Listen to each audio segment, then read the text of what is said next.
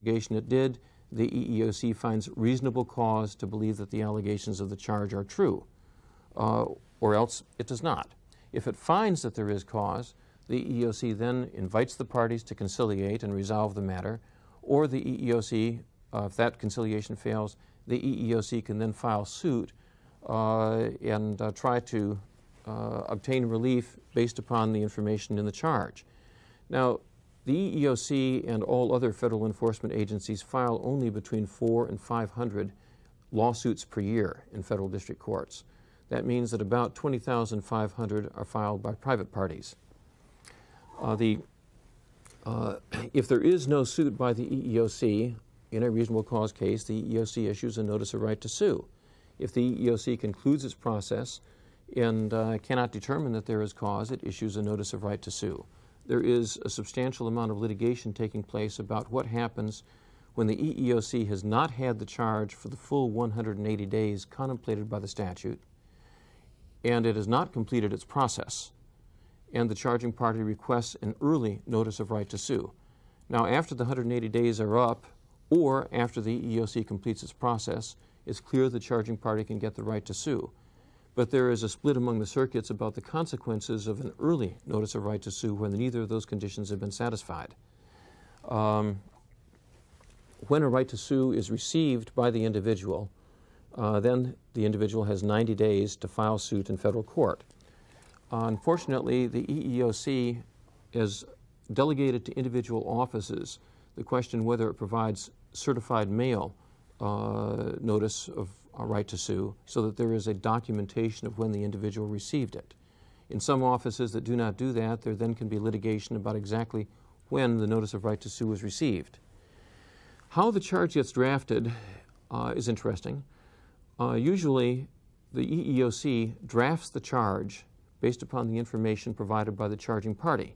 And sometimes there are problems in that because the first contact can be months before the meeting at which the charge is drafted. Sometimes the attorneys draft the charge, and sometimes the office does not like to accept that. Some offices have a policy of not having very many details in the charge and insisting that the details be placed in a questionnaire. And then the question is the information in the questionnaire part of the charge so that the individual has credit for exhausting as to that practice? Sometimes the employer does not receive the questionnaire, so it does not have the notice. If it's not received by the employer, it's pretty hard to argue that it's part of the charge since the statute requires that the charge be served on the employer. Well, unfortunately, there's also another doctrine. Unfortunately for plaintiffs, there's also another doctrine that the plaintiff is not charged with the mistakes and lack of diligence of the EEOC. Some of the decisions rest upon whether the individual has sworn to the information that is on the questionnaire and have not addressed the question of whether the employer got notice. Clearly, Congress intended, though, employers should get notice, and there's a reason for that. Now, the situation gets a little bit more involved because we have deferral agencies. Deferral agencies are state or local agencies that are charged with the responsibility of trying to investigate charges of employment discrimination, and part of the EEOC's budget goes to fund those. There are often work-sharing agreements between the EEOC and those agencies so that a charge filed with one is considered dual filed. It's also filed with the other one. Now, some of the specifics of the exhaustion requirement is obviously a lot more information than we can give you in the course of this presentation, but there are sources available to look further. And I'm going to try to follow quickly the old rules of newspaper editors that the first paragraph should have the who, what, where, when, how, and why. What has to be exhausted? Title VII, ADA, ADEA charges have to be filed. This is not a jurisdictional requirement. It's subject to waiver and equitable estoppel. For Section 1983, there's no exhaustion requirement. What has to be exhausted? Well, the basis on which you're claiming discrimination, generally if you claim age discrimination, you're not going to be allowed to sue about racial discrimination. There is an exception sometimes where the charging party could not know the basis of discrimination, and it's the same practice. For example, if a denial of promotion occurred because of gender discrimination and the charging party thought it was national origin, or vice versa, the old Sanchez versus Standard Brands decision is accepted in most courts. The charging party is protected. But what if the charging party sues because of denial of promotion and then later on wants to sue because of discharge and there's no claim of retaliation? Ordinarily, the courts will not allow the discharge claim to be brought because it was not exhausted before the EEOC. The one example of post-charge discrimination that is generally accepted by the courts is post-charge retaliation. The courts assume that retaliation is going to occur often enough, there's no need to go back to the EEOC, but if the retaliation had already occurred at the time of the charge, the employee can sue for retaliation only if it's included inside the charge. Evidence does not have to be exhausted. A charge can be very narrow, and it can assert a claim of discrimination only as to one denial of promotion, and the individual then may have a future promotional problem. Generally, that's not going to be allowed to be raised in the court case because the individual limited the charge to just the one instance of discrimination. There is a general doctrine that most charges are drafted by laypersons, so if they do not have counsel in particular, the courts are a little bit more generous in construing the charge than they would be otherwise. But Rick, as you said, in many offices it's the EEOC that's drafting the charge, so query whether that doctrine should really apply. One could raise that with the courts, but that's not the way that the decisions have gone. Against whom must there be exhaustion? Sometimes there are defendants in a court case that were not named in the court charge. Whether they can be included in the case depends upon whether they had notice, whether they would reasonably understand that the charge would have been made against them, whether they'd engaged in actions that led to confusion as to who it was that was responsible, that type of thing. Who has to exhaust? If you have a situation... And whether they had opportunity to conciliate, because that's one of the bases of the statute. That's right, that's right. Who has to exhaust? There is a doctrine called the single filing doctrine, holding that if one individual goes before the EEOC alleging a practice that affected several individuals, and the employer was unwilling to conciliate with respect to that, and it's been broadened over, it had the opportunity to conciliate whether or not conciliation ever occurred, other individuals affected by the same practice may be able to bring suit based upon the original person's charge. How long does a person have to exhaust? Well, it's not forever. If there is no deferral agency, there's a 180-day period for filing a charge under the Title VII or the Americans with Disabilities Act. If there is a deferral agency, there's 300 days, but 60 of those days are in a special, potentially vanishing category. If the statute says that the deferral agency has a maximum of 60 days to consider the charge. If the deferral agency waives that, then the individual has 300 days to file the charge with the EEOC. What starts the time running to take all of these actions? When the individual is notified that there's going to be an adverse employment action. The person cannot wait for the action to take place. Correct. Okay. There is a difference between an employment action that a person is notified about that is final and subject to reconsideration, and that starts the time running. The individual may grieve about it in a collective bargaining situation. That does not toll the time. The time is still running. But if the action is not final at the time, and it's got to go through some further processing inside to be final, then the time does not necessarily start to run. Not everything can be the subject of a suit. A performance evaluation, for example, that has no adverse consequences, generally held to be something that cannot be sued upon. But supposing the performance evaluation was discriminatory, it's relied on later as a basis for a further action that can be sued on, then it could be challenged at that time. There is not time to get into the continuing effect cases and continuing violation cases. The Supreme Court has a case involving continuing violations. In this term, we'll get more guidance about that. That's the Morgan case against National Railroad Passenger Corporation.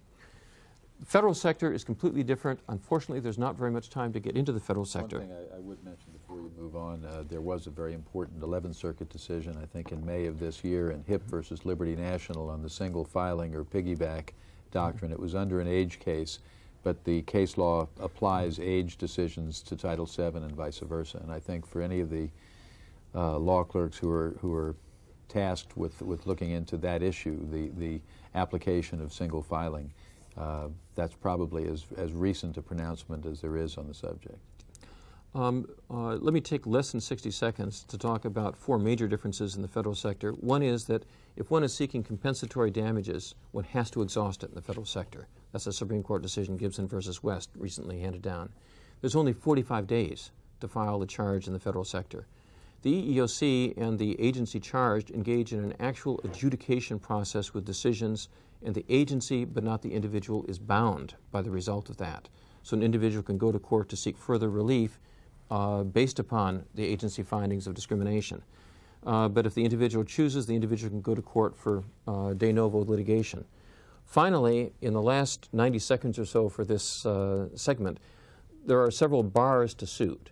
One of them, judicial estoppel, has been largely resolved by the Supreme Court's decision in the Cleveland case. Basically, if an individual applies for disability benefits, Social Security benefits, disability insurance, and represents total disability, unable to work, but then files a claim under the Americans with Disabilities Act in which they have to show that they are otherwise qualified to perform, they're not automatically knocked out of court, but there's a very heavy burden of explanation that falls upon them to explain how their representations are consistent. And remember, with respect to disability insurance and benefits, there's no reasonable accommodation. So some individuals can survive, many do not. I think at this point we need to turn over to Mark to talk about process. Okay. Let me start first by talking about discovery and focusing really on what may be different about discovery and employment discrimination litigation from the more general discovery rules.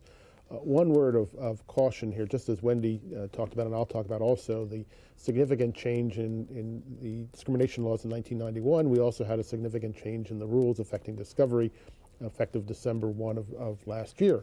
And because of that, much of the precedent may be impacted, so there needs to be a cautionary note about cases prior to that time on discovery. Most of the discovery in employment cases is discovery by the plaintiff, the employee, against the employer. Because in most cases, it's the employer that has the records and information, has the explanations for the employment decision or action in question. Why did they hire someone? Why did they fire someone? How was the pay determined? The kinds of information that are sought relate to comparators. Goes beyond what we'll talk about in a moment in evidence about just individuals who meet a test of being similarly situated, but other employees who may be either similar to the plaintiff or who may have allegedly suffered similar types of discrimination. Statistical evidence becomes a major part in employment discrimination litigation, and today much of that's in electronic form, so many of the traditional disputes over electronic evidence discovery also take place with respect to employment discrimination cases, including issues of the cost and burden of assembling electronic evidence. Motive evidence is another issue in employment discrimination because, as you heard, it's not just an issue of adverse employment action, but was it based on a protected status of the individual, race, gender, etc. So you need to get into what was the motive of the employer for taking that action.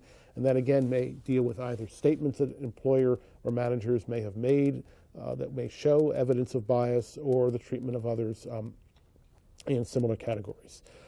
With respect to sexual harassment, you also have, as mentioned before, the issues of how the employer has responded to other complaints of harassment, both to that employee and other employees and their policies. From the employee, discovery by the employer against the employee usually has fairly limited discovery in the form of document discovery, whereas on the employer side, it's usually heavily on the document side. The employee rarely has very many documents with respect to their case. It may go as to the reasons they believe there is discrimination, issues about their qualifications. One area where discovery from the plaintiff is very significant from the employer is in sexual harassment cases, because as distinguished from cases where the employer's made the decision about hiring or promotion, in the sexual harassment case, the employer may not know at all what the basis of the allegations of the claimant are in terms of the sexual harassment. The area of damages, both in terms of mitigation, which Wendy talked about, as well as the components of damages, including emotional distress, are areas where the employer would have extensive discovery requests. In discovery, statistical evidence presents particular issues. Statistical evidence is critical in cases involving pattern and practice, almost always an issue in those kinds of cases, and cases involving disparate impact, where you're trying to show that a given policy had an adverse impact on a protected group of individuals. As more and more evidence is moved into the electronic form, issues about record retention in terms of what form it's kept in, some information being kept electronically, some being kept in hard copy, all of those raise extensive issues for discovery. The kinds of discovery disputes that arise in terms of the scope of the discovery can be put into, in some ways, 4 categories. First, you have the temporal issue. That is, how far back can discovery go? You have someone who says, I was fired 6 months ago. Can you get information about other individuals who are arguably similarly situated going back 2 years, 5 years, 10 years? There's no hard and fast rule, although there's probably a dividing line that sort of accepts discovery going back 2, 3, maybe up to 5 years, and rejecting discovery, absent some basis for it, going back much further than that. Next area is with respect to the geographic scope of employment. And assume for the purposes of this, you've got an employer that has multiple plants, multiple offices, multiple facilities. To what facilities should that discovery be limited? In fact, even within that facility, should it be limited to the department in which the individual worked? Should it be limited to their particular supervisor? Or should it be broader? This will in part depend upon what's being challenged. If you're talking about an individual termination decision by an individual supervisor based on race or gender, for example, then it will be hard for plaintiff to justify they ought to get information with respect to terminations of other employees by other supervisors, even in the same facility. On the other hand, if you're challenging a policy which has broader implication, a sexual harassment case where the question of how the company has responded generally to those, then you may have a basis for a broader discovery in that area. I should say that plaintiffs are not going to know whether there's something idiosyncratic about the individual supervisor or whether it is a policy unless they have the broader discovery. So that's the argument that plaintiffs would be using. And again, it will depend upon the scope of what's being alleged in that given case. And it may be in stages. It may be that the broader discovery may have to wait based on some evidence of that. And that's always the tension between the fishing expeditions and the obvious burdensomeness of the discovery. The type of claim also will determine the scope of discovery, or may determine the scope of discovery. If you have a hiring case versus a pay and promotion case, information about other types of claims may simply not be relevant or meet the test for discovery in terms of that. On the other hand, plaintiffs will undoubtedly argue, if we're trying to show motive or bias of a given supervisor or a given company, then the fact that they discriminated against the plaintiff in this case in hiring, evidence that they may have discriminated against others in pay or promotion or termination may be relevant. And that really sets up the sort of conflict that goes on and where you draw that line. An issue that comes up frequently with respect to information that is discovered leads to the question of confidentiality and protective orders. And it really is an issue on both sides, or maybe 3 sides. You have personal information about the individual plaintiff, who they may want to have protected from public disclosure. It may be medical records, it may be other things about their personal status. You have information that the employer may be concerned about, that may be competitive. It may not rise to the level of trade secret, but how much they pay employees in a given classification may be competitive information. Their benefit plans may be in some degrees competitive. Certainly their business plans and future plans are certainly competitive information that would need to be protected. The third area is information relating to other employees who are not plaintiffs or defendants in the case. The personal information about other employees in terms of their compensation, prior employment, etc. All of those frequently lead to negotiated and then court-approved protective orders, which may limit the use and disclosure of that information with a sensitivity to all 3 areas of those concerns. In fact, in some cases, you run into in employment issues some even more specific issues about confidentiality, about who can see the information, where you have a plaintiff who's now gone to work for a direct competitor. Can you, in fact, screen that information from the plaintiff as opposed to their lawyer because of the adverse consequences of disclosing that information? Some special issues that arise with respect to discovery in employment cases. Attorney-client privilege issues come up Many times with respect to, in sexual harassment cases, for example, the investigation being conducted by a counsel, either outside counsel or in-house counsel. It will depend upon if the employer wants to rely on that investigation to show their affirmative defense of having acted properly. They're not going to be able to rely on the privilege with respect to that. There are also unique issues with respect to discovery from the EEOC and questions of ex parte communications, that is, dealing communications by counsel for the plaintiff, for example, with former managers of the employer and the extent to which they are precluded, not purely a discovery issue, but an issue closely related to discovery. The unique status of the EEOC also raises discovery issues because of their role as an investigatory agency, sometimes as the plaintiff and sometimes merely as the investigatory agency. There's both FOIA obligations for them to disclose and then broader obligations to respond to discovery.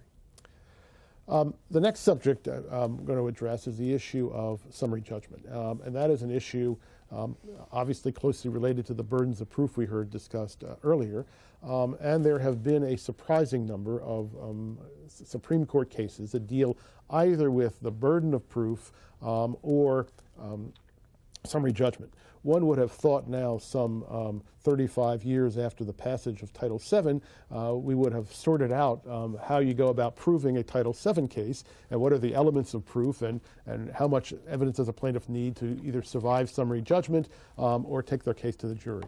And yet, as recent as last term, the Supreme Court was once again attempting to redefine the standards of proof and for summary judgment.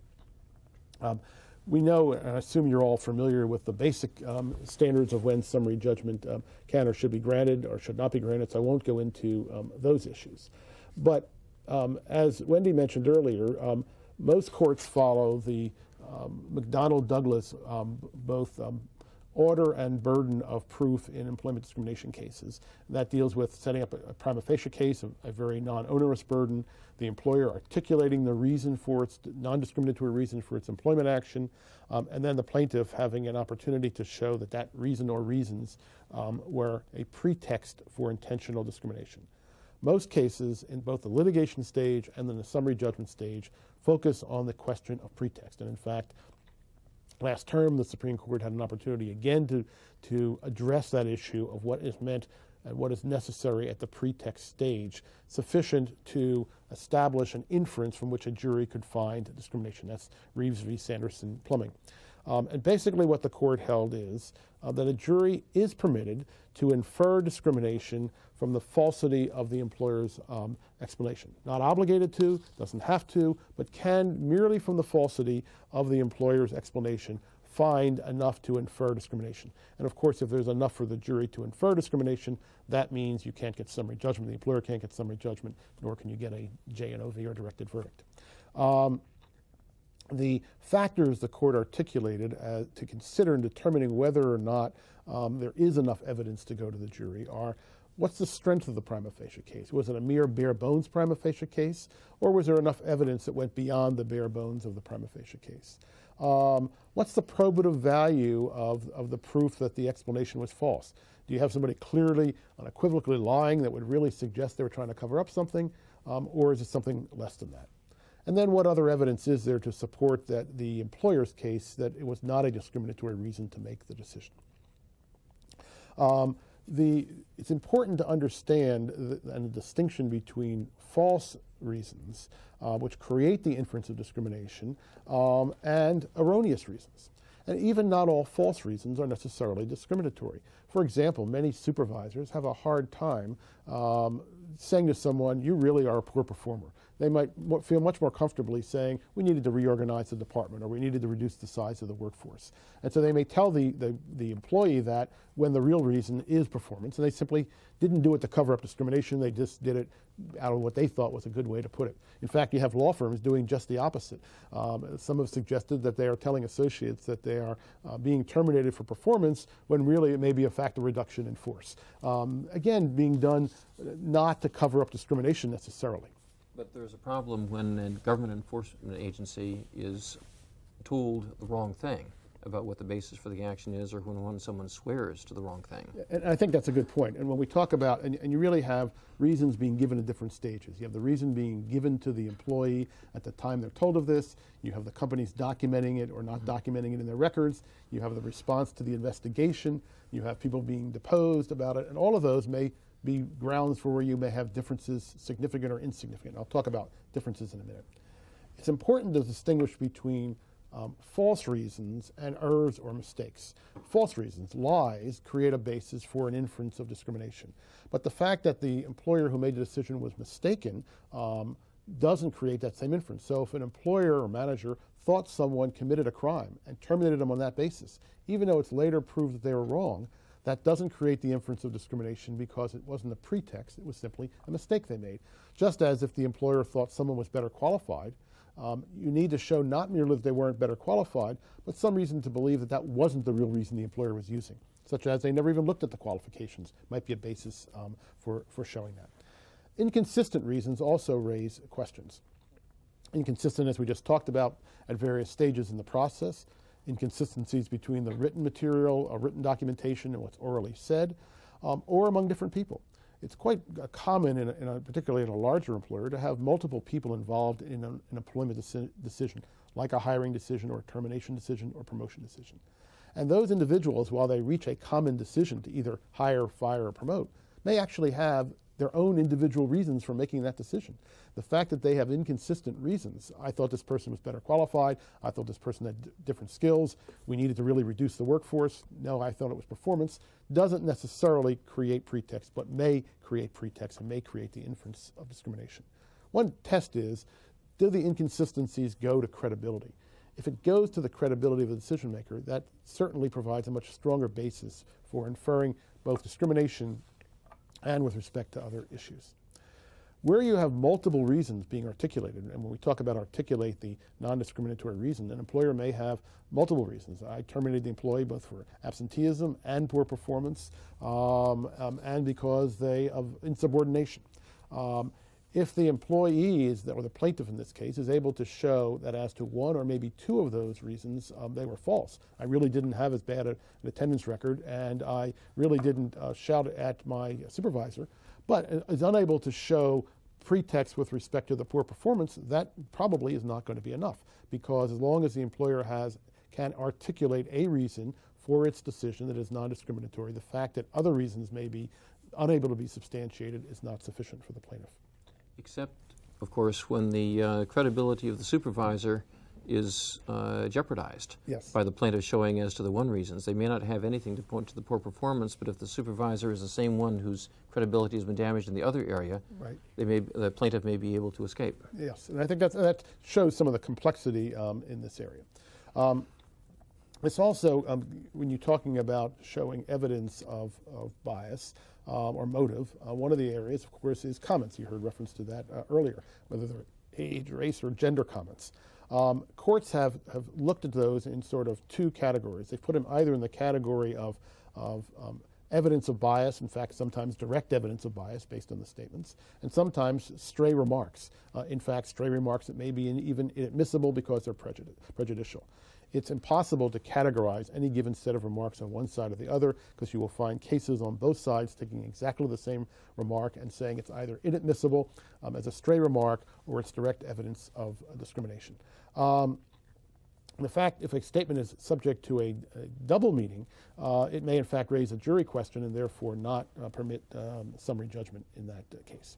A brief comment about sort of the procedure on summary judgment, because again, not the general rules, but as unique to employment areas, where the moving party, typically the employer, but not always, sets forth a set of facts which they claim are material and not disputed, the burden may shift to the plaintiff to show that those facts really are in fact in dispute. And they have to do that not through simply their belief or subjective belief, but show actual admissible evidence, someone with personal knowledge that can put those issues in fact, or show that they need further discovery to do that.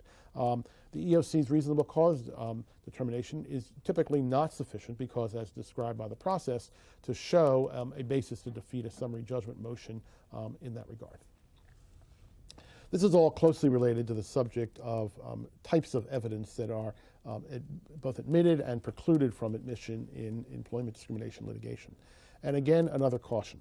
Prior to 1991 amendments to the Civil Rights Act, and in particular Title VII cases were tried non-jury. And so many of the decisions made prior to 1991, or for the couple of years subsequent to that, cases were still being tried non-jury.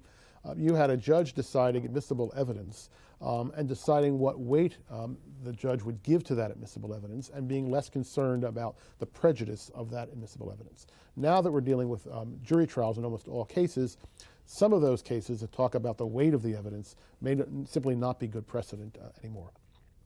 The most common types of evidence is comparative evidence, because we're talking about a disparate treatment case. You treated one group of employees different than another group of employees, or one employee different than other employee based on their race, gender, etc. An example, in a gender discrimination case, a female employee would typically show that there was a male employee who was similarly situated in all relevant respects and was treated materially better, wasn't fired, was hired, was paid more, was promoted. The defendant would show comparative evidence by saying, no, there are also other females who were also paid more than you were or promoted, or there were other males who were treated the same or worse than you were. So that's sort of a broad category of fairly typical evidence in employment discrimination cases. The issues come about are, were the individuals similarly situated? Among the questions are we talking about individuals who had the same supervisor? Were the same standards involved? Was the same conduct involved? Someone was terminated for one form of misconduct. Is that applicable to someone who was terminated for another form of misconduct? Were there differentiating or mitigating circumstances which show that the employees are really not similarly situated? You don't need an exact correlation, but all of those factors will go to either the weight or possibly the admissibility of the evidence in comparators. With respect to the issue and this debate we talked about in the context of summary judgment between biased remarks, which are either direct evidence or stray comments, the courts have looked at a variety of tests to decide sort of on which side they fall. One is that the ambiguity of the statement. The more ambiguous it is, it may be less probative value. The time between the alleged statement and the conduct. A supervisor made a racist comment 5 years ago. Or is that enough to show that race motivated that supervisor in a decision 5 years later? Was it a one-off comment of somebody telling a racial joke, or was it a pattern of comments that would show bias?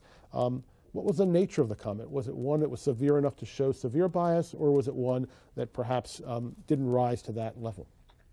Also, who made the statement? Was it made by another supervisor who played no role in the decision process, and therefore there's no basis to infer motive from that statement? Was it made by the actual decision maker? Was it in effect adopted by the decision maker? That is, other employees were telling racial jokes, and that supervisor, while not telling them, laughed along with them, suggesting that perhaps there was some bias on the part of that supervisor. A hard question comes with respect to senior executives. You have allegedly racially or gender or age biased statements made by senior executives who may have no role whatsoever in the given employment action being challenged. Courts look at that. On the one hand, plaintiffs will argue that shows a corporate culture that may pervade the corporation. The defendant will say that given manager wasn't making the decision based on that, and therefore it's irrelevant that the CEO may have an age bias or a gender bias when he played no role in that given decision. Also, you may have evidence of racially biased statements being made by someone who, while they didn't make the decision, influenced the decision. Someone who recommended the employment action, someone who investigated the harassment case. All of those may be factors which may allow a statement to be admitted into evidence, even though it's not made by the decision maker.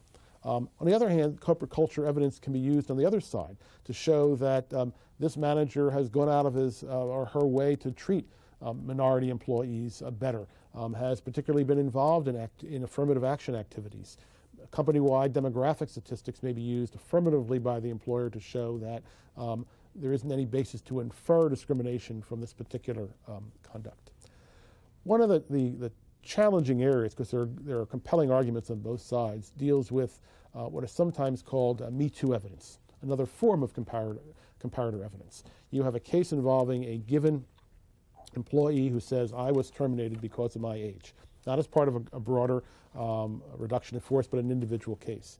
And he says, I know 5 other employees that were terminated because of their age, and wants to introduce evidence of those 5 other employees. On the other hand, the employer says, I have reasons why all of those employees, separate reasons why they were terminated unrelated to their age. Are you going to force me in the context of employee A's case to litigate all 5 of those other cases and establish in this case before the jury the good faith basis for those other decisions? And that's the tension in that issue of evidence in terms of how far a court should go in allowing that evidence, because obviously it can be very prejudicial to the employer. Obviously there's arguments of irrelevancy and of course of the burdensomeness.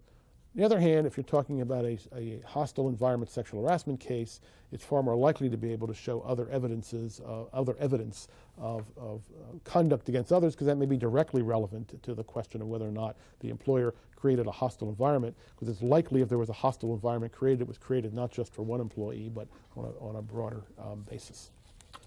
Wouldn't you say, Mark, that it's also relevant to the question of whether the employer has got an adequate system to prevent discrimination? Sure. I mean, in the harassment area, you have all of those issues about the policy, what it's done about the policy, how it's reacted to policy, which may provide a basis for allowing that evidence. The hard questions are really when you're talking about other individual claims of discrimination that you're forced to litigate in the context of a given case. There continues to be litigation over the role and admissibility of an EEOC determination. As Rick explained, this is not an adjudicative process based on an adversarial process, but merely a determination of reasonable cause, a reason to believe that discrimination may have occurred. We found, particularly in the pre-91 cases, courts more willing to allow that evidence in rather than have to decide the question, simply say, I'll decide what weight I'll give it. Because of the potential for prejudice, here's a federal agency making a determination that there was reasonable cause, and the possible confusion to the jury of that finding, I think there's a stronger argument now for saying those really should not be admitted into evidence on the reasonable cause. Because the EEOC is essentially eliminating finding no reasonable cause, they don't issue no reasonable cause determinations anymore. You don't have the argument very much on the other side where the employer wants to introduce the non-reasonable cause finding. To the extent it's admitted into evidence, you then force the employer to have to perhaps litigate the EEOC investigation process to show why that reasonable cause determination shouldn't be given any weight. What did the EEOC do? How did they investigate it? What evidence did they consider that leads to all of that? And try to take discovery about all that. And try and take discovery from the EEOC, exactly, of all of that. Other kinds of circumstantial evidence, or at least in a broad category of circumstantial evidence that may be admitted and raise issues are the fact whether the employer followed its own procedures or policies with respect to termination or reductions in force, how it was documented and when it documented. Was it documented after the fact? Does that go to show both employer motive and bias? Because as we, I think, all recognize in most cases, this is not a question of having direct evidence of discrimination, but trying to infer discrimination from a series of events. On the other hand, again, you have to balance that against potential prejudice for the employer. Many employers have very elaborate rules and detailed rules, which simply don't get followed, not for any bias reasons, but because of expediency, relying on individual supervisors to do things, simply may not follow each of the steps in a given process, not for any improper motive, but simply part of a normal operation. As we mentioned earlier, statistical evidence is a major issue or can be a major issue in employment cases, particularly those that involve either an allegation of a pattern and practice of discrimination, the allegation that an employer is laying off more older workers, more women than males, is discriminating in its hiring process against a given category. Those, almost by their nature, call out for statistical evidence because you're talking about a pattern of conduct. Similarly, in a disparate impact case where the claim is the employer has a neutral policy which has an adverse impact on a protected group, a height requirement which would adversely affect certain minorities or women. Statistics are obviously critical to that kind of case.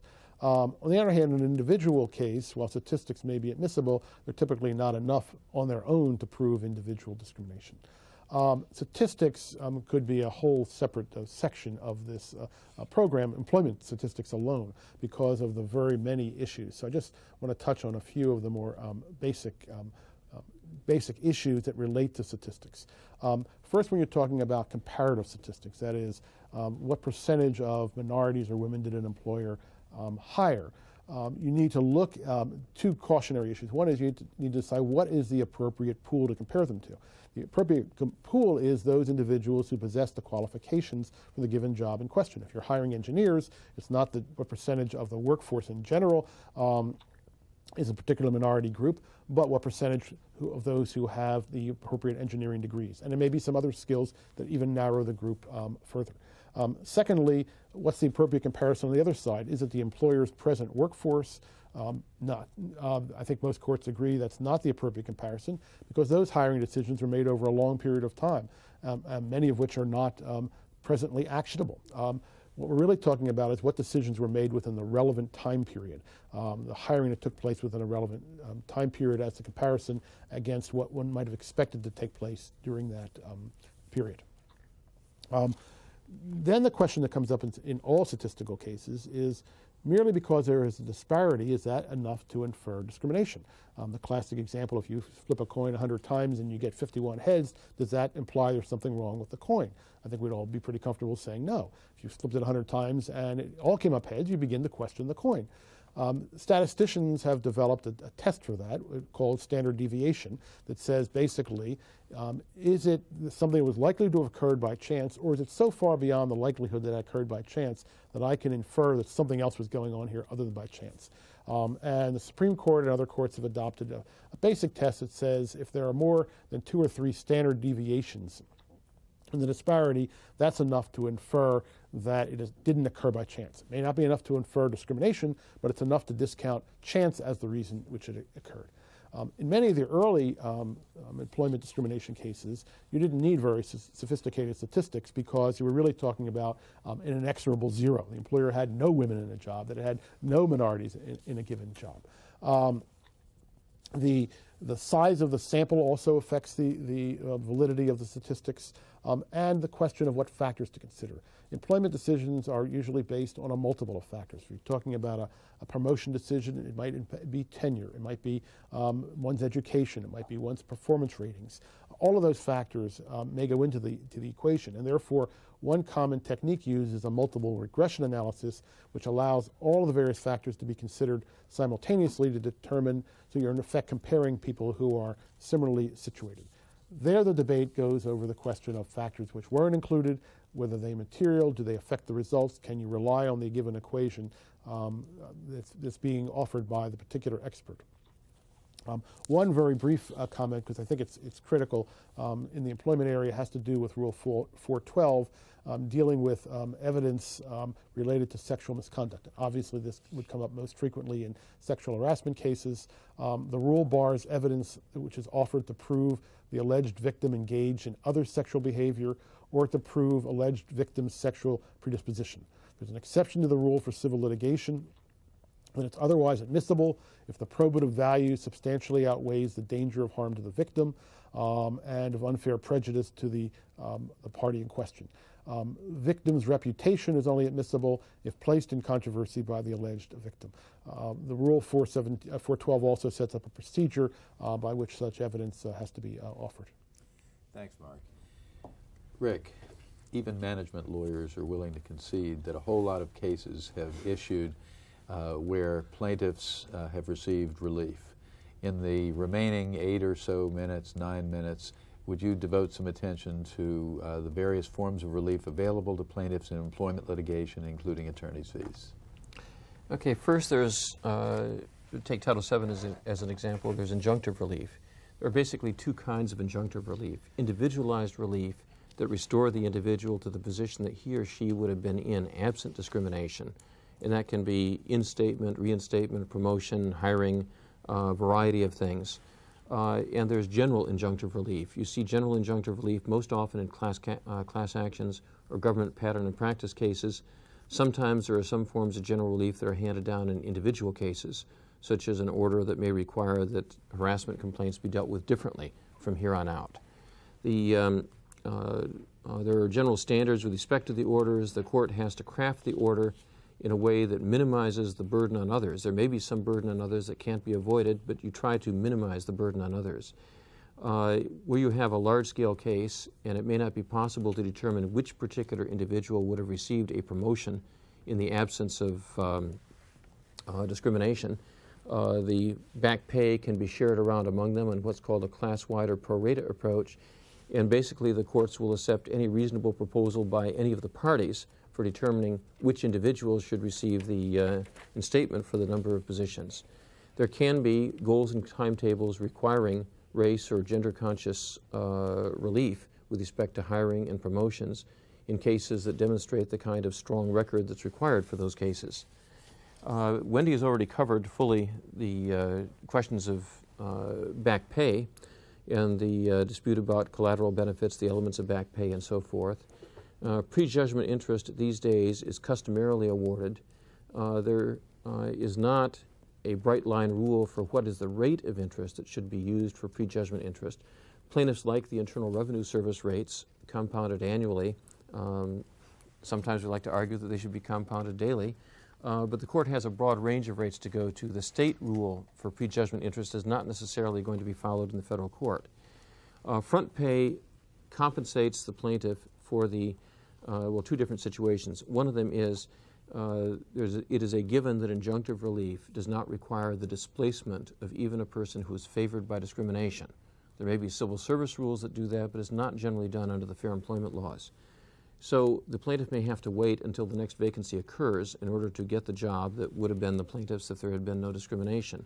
Front pay compensates for the difference in compensation between the plaintiff's present job and the job that the plaintiff is in the waiting list for.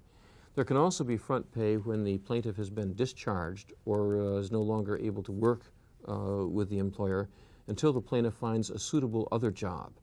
As with a duty to mitigate, the plaintiff is not required to change careers, to take a demeaning job. There's a rule of reason that operates on that. The duration of a front pay award is something that depends to some extent upon the uniqueness of the job, the uniqueness of the skill set of the plaintiff. Customarily, front pay award will run from 1 to 2 years. The largest one I know involved a train dispatcher for a large commuter railroad in New York City. There were only 4 jobs like it in the country, and that individual got 20 years of front pay, but that is a very unusual case. The liquidated damages that are available under the Age Discrimination and Employment Act and the Family and Medical Leave Act, Equal Pay Act, the ADEA and the EPA use a different standard from the Family and Medical Leave Act. The liquidated damages are available under the ADEA and the EPA if the violation is willful. That follows pretty much the same standard as is followed with respect to the availability of punitive damages under Title VII and the Americans with Disabilities Act. Under the FMLA, there's a statutory standard that there is no liquidated damages if the employer acted in good faith and had reasonable grounds for believing that its conduct was not a violation, but those are not the same standards. Under the 1991 Civil Rights Act, Wendy already covered the fact that there are caps based upon the number of employees. What does one do with respect to an employment agency or a union? There's been very little answers so far in the cases since the 1991 Act. It may be that unions very seldom engage in discrimination, but of course there are some cases, but just not ones that have addressed this question. One cannot mention the caps to the jury. The district judge is not allowed to do it, and counsel are not allowed to do it, and breaking that rule may be prejudicial to the other side and require a retrial on damages. The caps apply to the combination of compensatory and punitive damages. Now, if the defendant is a public sector employer, state, local, or federal, there are no punitive damages that are available because that's prohibited by federal common law, and is specifically prohibited by the 1991 Civil Rights Act. The 91 Act says that a plaintiff in a case who's also suing under, that a plaintiff can recover damages under Title VII if the plaintiff is unable to recover under Section 1981. In practice, that has been applied to allow plaintiffs to bring suit under both Title VII and Section 1981, and then choose which damage award to accept. But there cannot be double recovery. The caps have generally been held by those circuits to address it as applying to each claimant, not to a claim. So, for example, if a plaintiff has one lawsuit involving sexual harassment and another lawsuit involving retaliation, whether or not they're ever consolidated, the plaintiff is held to the cap, a single cap, an aggregate for all of the claims. No court has yet, no court of appeals at least, has yet addressed the question what happens if there's a violation separated in time. Another act of sexual harassment, say, that occurs some years later, there may be another cap for that. But the basic rule is the cap is per claimant, not per claim. To get compensatory damages, the plaintiff has to prove that there is some injury, a simple technical violation. And, for example, under the Americans with Disabilities Act, employers are not allowed to ask some questions before there is a conditional job offer. If the employer asks the questions too early, that does not by itself injure the plaintiff, and the courts have held that the plaintiff is not entitled to compensatory damages for that. Personal testimony is accepted as a basis for compensatory damages by many courts, but pretty much all courts agree that if that testimony is too vague and conclusory, it bothered me a lot, that's not going to be enough.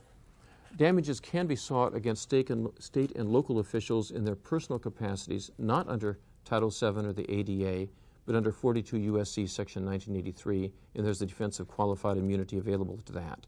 Section 1983 is also available where the plaintiff can prove that discrimination, intentional discrimination, was the official policy of the municipality.